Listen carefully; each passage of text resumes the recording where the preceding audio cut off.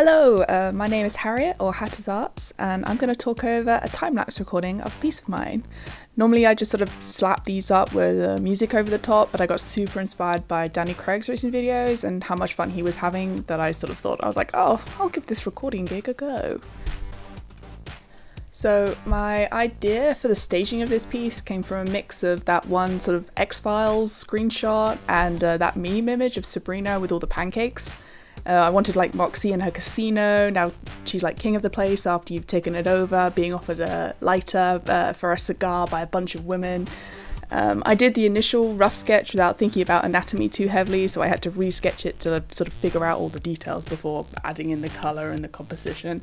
I found that if I launch into the colour without doing this actual sort of technical, like, oh, the arm goes here, the tit goes here, it tends to end very poorly, and I still have not learned this lesson.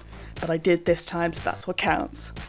You can see I'm playing with the angle of the torso, and I sort of tilt it at one point, and I think it gives a really nice depth, but I lost the sort of centre point of the composition that I really wanted to keep. So I tried the torso a few different times. You can see me a few attempts at the face. We will get back to that one.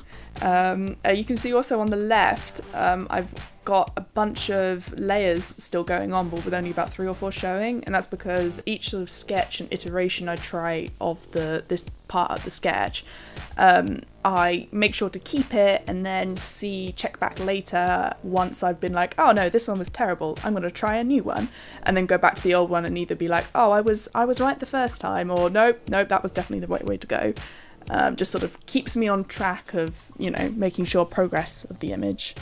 So after the 3rd or 4th torso work, I finally get the angle right. So at this point I'm just going to add all in the rest of the details, all the parts of the image, make sure that they fit with that main trunk. I'm going to add her cards in so I can make sure what not to paint underneath, because there's absolutely no point in painting what you will never be able to see in the image. I'm going to start on her faces now, because the one in the sketch, the initial one, it didn't have enough sort of detail, and I just felt it didn't have enough volumetric like information for me to be able to paint it well, so I was like, maybe I can put it in a more exciting angle, and I can't.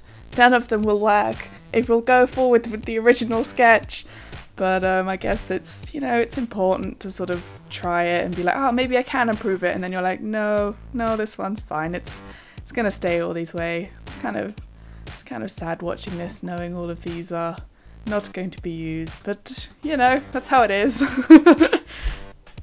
So now I'm going to start on the hands, and it all just totally shifts around the image, but who's there, and who should be easy to spot, are Lilith, Tanis, Amara, a random bandit, Janie, and Aurelia, and all of them either like canonically flirt with Moxxi, so Aurelia, Amara, and Janie have made out with Moxxi, Lilith, or have slept with her, Tanis, at some point during the games, so I was like, let's just put them all in here, because this is a fun touch. I found some neat hand references for all the lighters and stuff like that, and my reference sheet for Borderlands and PureF is now absolutely massive because it has all of their model sheets and everything in there as well. Give the arms a little jig about, trying to get the right composition, because initially I thought 5 worked really well for the hands, but I just wanted 6. I wanted as many as possible. I finally moved on to the flatting, and that whole previous sketching step I think took me about 2 hours, which if anyone's watching me on stream knows that's highly unusual. But I just wanted to make sure that everything was planned out for the painting, so when I added colour, like I am now, I could just go for it and not have to worry about, oh, is that the sketch in there, is that line in there, is that border not quite? So now I had to decide what painting sort of style I wanted to use. Either go for a flat style, which would allow me to sort of make adjustments quite easily, or go for a textured style. I wanted to go for the textured style because I think it would suit the sort of the ambiance of the piece a bit more. And I had to decide if I wanted to bake the lighting in or I wanted to have it on adjustable layers. And I ended up going for adjustable layers because there were so many pieces of the piece, like so many layers, that it just, if I couldn't have adjusted a single arm, if I, you know, slightly off-coloured something somewhere and I wasn't able to adjust it easily, it would have sucked. So what I'm doing right now is what I think of as like admin work. So I'm just putting all my layers, pulling all my clipping layers, giving everything a base color, making sure that I can just go in and adjust everything, start painting all my base colors, and then come back later and just be like, this is the lighting. Now I've laid everything out, I can start playing with the values and the hues, making sure that everything is a cohesive piece. So you'll also start to see me use the black layer with a color blending mode, and this allows you to see the luminosity of the image, and it's different to if you were to select an adjustment layer and then take the saturation all the way down, because the luminosity of a color is different to its hue, which is its saturation. So I fixed the framing of the piece and get rid of that black or white border around it and use less pop-outs, use the pillars on the side of it as more of a sort of pop-out effect. I'm now going to start painting the base image of Moxxi, which I will then apply all of my sort of clipping layers and dramatic lighting to. This is lighting that's all baked in, so it's just stuff like occlusion occlusion and any sort of area light that would be there before the dramatic lighting.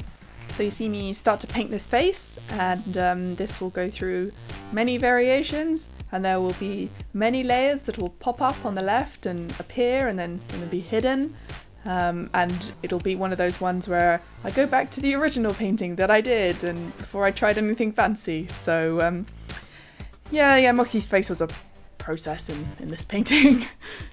Most of the painting in this stage is what I consider sort of almost brain dead painting, as in I have all the information there, but I'm not working anything out or having to sort of check on things, so I can just sort of go at a pace, maybe have a movie on next to me or listen to a podcast or something like that. This is the point of paintings where I quite like to stream or hang out on Google Hangouts with friends, just to sort of be like, oh, there are other people looking at your screen, so keep focused.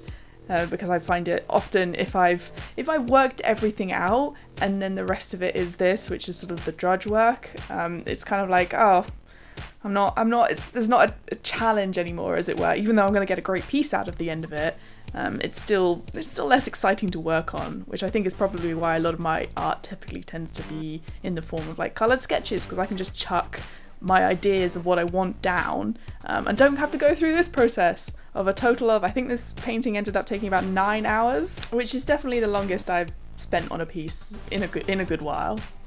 So now that I've got that work out of the way, I can go back to the rest of the piece, see how that's playing with the composition, start to adjust how lighting's looking on the arms and things like that before I get back into painting with them. I make a change to the lighting here, rather than the highlight on Moxxi being actually just sort of normal, the plain sort of painting sticking through. I give it an entire multiplier layer over it, and then I have the highlights being the add in a bright pink, because I think that just adds more sort of colour to the whole piece. Also in a moment I start to play with the hue of like specifically the multiplier layer that's currently over Moxxi's base painting, because she has white face paint on, and the purple, the sort of the reddy purple was sort of washing that all out. So I just got a massive airbrush and just lightly dabbed more sort of blue purple over her face to give that contrast. And I think it contrasts really nicely with the rest of the warm tones going on in the background. The rest of this is me now just going into the hands, giving them some shade. I don't want the shadows to be too harsh. I want the multiplier and the add to do most of that work. I think there's also quite a good example of me constantly flipping the canvas while I paint. This is a fairly extreme example here. I also really try not to zoom in too much to the canvas. I don't like to work on massive canvas size, because I find that I'm like, oh, this isn't showing pixels, it's fine, and then I look back and I'm like, oh, I was on 100% and that was actually only 0.2% of the image.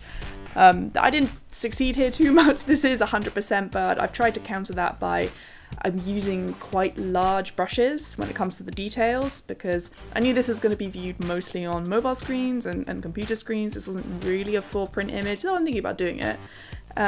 So any detail that I could have got with a smaller brush wasn't really worth it. I mean, the human eye is so good at filling in information as long as you give it enough, which was really my goal here. I didn't need to paint the pores of the skin, because your brain knows what's going to be there. And now the rest of the recording I really feel is me essentially just filling in the blanks. I pop around the image, like here I'm giving some texture to the highlight to make sure it blends in with the painting. I don't think there's really much I can add because most of the working out I've done in the first sort of a third to half of this process. I want to get all of my rules for the image down at the beginning, and then it's just sort of rest of it's just filling in. It's just sort of legwork really. Sometimes I almost understand why, you know, the masters had a bunch of people doing their paint for them, because they're like, I've done the hard work and the lighting, you just fill it in, and it's like, yeah, I do understand that now. So I'm just going to leave the rest of the recording running, and there's about 3 minutes left of it sped up at 12 speed. I hope I've maybe given some ideas to people. I always think it's really fascinating when artists talk about their process. Everyone is so different, everyone has learnt from such a amalgamation of points. I mean, my background, I went to uni for 3D animation, so I know Maya and texturing and all the everything like that, so being able to, you know, get taught how lighting is actually produced in CG has given me some, you know, some pointers for how to produce it in 2D later on. But yeah, so thanks all for viewing. I'd love to put a song here to play out until the end, but copyright claims in YouTube will probably take it down, so please put on Circus by Britney Spears to watch the rest of this. Thank you.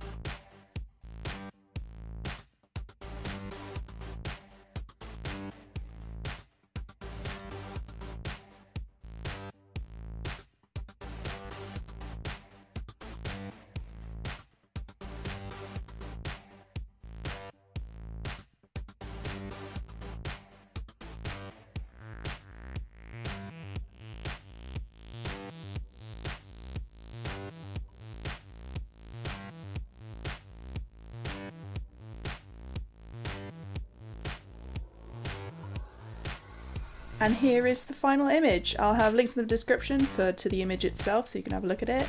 I've been Harriet, and thank you very much for watching.